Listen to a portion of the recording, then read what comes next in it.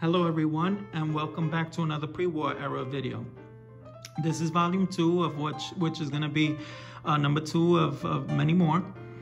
My goal in these pre-war videos is to show you one type of card from every card set ever made in the pre-war era video, because as I'm learning, I just want to show you what I'm learning as far as the sets go and the many players. So to start things off, I have a T204 1909 Ramley Fred Tenney. I fell in love with these pre-war cards, this set in particular, because of how beautiful the portrait is and the ornate gold leaf design, gold border. I think it's one of the most beautiful sets, and I'm telling you, when I first looked up the many sets, this is one that just caught my eye, and I said I have to have one. But I refused to invest into a nobody and also a poor subject. These cards are super expensive, and they're super rare to find a very nice example unless you're gonna pay through the roof. And it took me a while to find a decent player and a decent card. As I examined this card, when I opened it up, super thin stock, which makes it understandable why so many of these cards are in poor shape. But Fred Tenney was a first baseman, played 17 years with a lifetime average of 294, ended up with 2,231 hits. He played for the Boston Beaneaters and was considered one of the best defensive first basemen of all time. He originated the 3-6-3 double play, first ever to do it. And he was considered to have an unorthodox style of play because he played hugging the line or deep, which nowadays that's the way everyone plays. Next up, I have a 1939 play ball card of Rick Farrell. He's a Hall of Famer. Considered one of the best catchers throughout the 1930s and 40s. 8-time All-Star, played 18 years with a lifetime average of 281.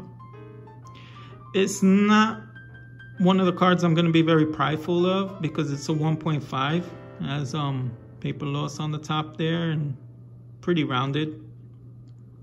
But to be quite honest, I paid close to nothing for this card, so I didn't mind owning this card to be able to show you 1939 play ball subject.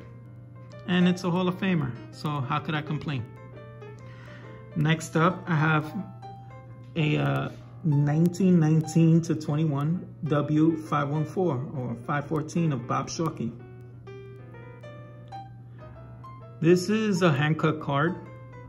Whoever cut this card did a pretty good job because it was able to get a grade. Most of the time, hand cut cards just get authentic grades because they're so badly cut. But this one's pretty good. Nothing on the back. But Bob Shawkey is considered one of the all-time greats to wear Yankee pinstripes. He played 15 years and won 195 games. He was a 4-time 20-game winner. And he led the league in 1920 with 245 for an ERA. But his most famous feat is in 1923. He was chosen to be the opening day starter of the then brand new stadium, which is now the old Yankee Stadium. He pitched a complete game, 3-hitter, with 1 earned run for the win. So he's the first ever to get a win at that stadium. But he wasn't famous for that day. Babe Ruth hit a 3-run shot, which later then became the house that Ruth built. That was the same game which he pitched in.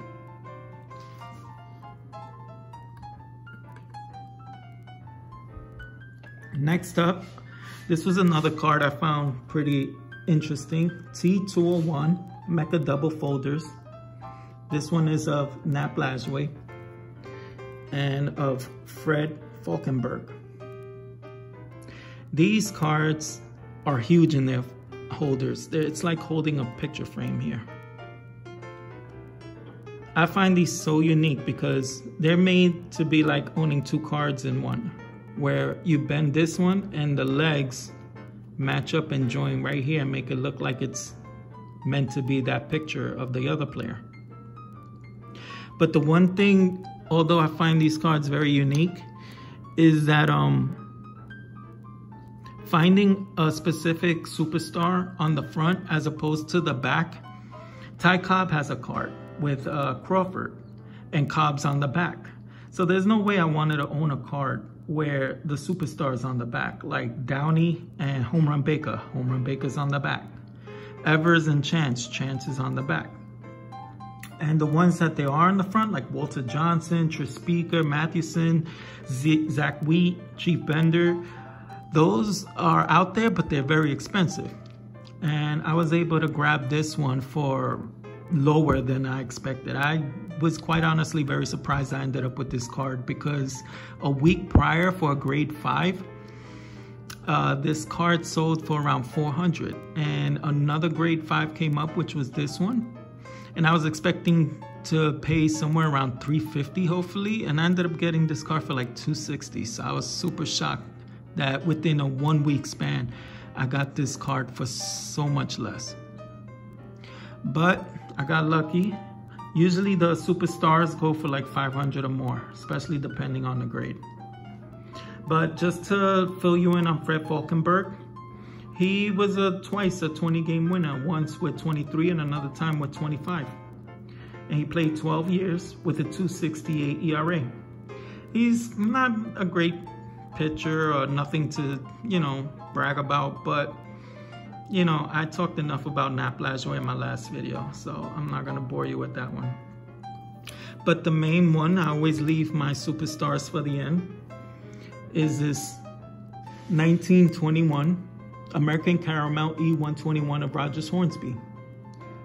I am so excited to finally own a Rogers Hornsby's card. This is the back. I found it so difficult to find a good card of Rogers Hornsby that wasn't a 1933 Gaudy. The 1933 Gaudy set, that he has 2 cards. One is where he's managing and the other one is where he's like fielding, but that was pretty much the tail end of his career where he's basically managing. I really was hoping to find a different one where he's in the prime of his career, and I finally found this one, and for a really good price. I think I got this one for way less than what it should have gone for. So I'm super excited. He's one of the best hitters ever to play the game. To fill you in, he played 23 years at second base with a lifetime average of 358, only second to Ty Cobb lifetime-wise. He's a 7-time batting title crown winner, 2-time MVP in 1925 and 1929, ended up with 2,930 hits. He's a 2-time Triple Crown winner, and in 1922 he ended up with 42 home runs, 152 RBIs with a 401 average. And he's the last one to ever hit over 40 home runs and over 400 for an average. No one's ever did it since. He's hit 3 seasons with over 400, and his highest was 424.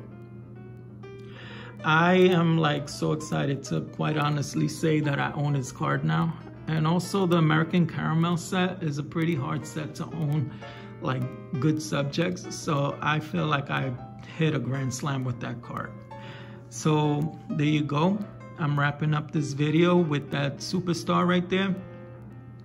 And that'll make 10 subjects right now for my pre-war cards. Go check out the first video if you haven't seen it. I ended that one up with a pretty big superstar, 2 superstars also.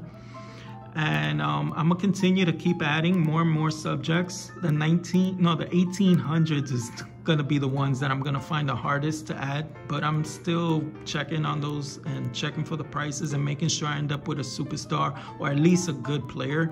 I refuse to own players that only played for like 1 year or never even made it. And also stay tuned because I have a super huge video coming up that I'm probably gonna tape within a month or 2. But I'm collecting a lot of cards for the theme of the video, and I'm super excited to make this video. It's probably gonna be the biggest project I work on. And also I have 2 more videos which are gonna be of returns from Beckett, and also one more of a return of the SGC cards, which is of the T206s. I should probably be getting that one maybe within another week or 2. So stay tuned. Hit the like, thumbs up, comment. Let me know what you think about the cards. And subscribe if you haven't subscribed. Later.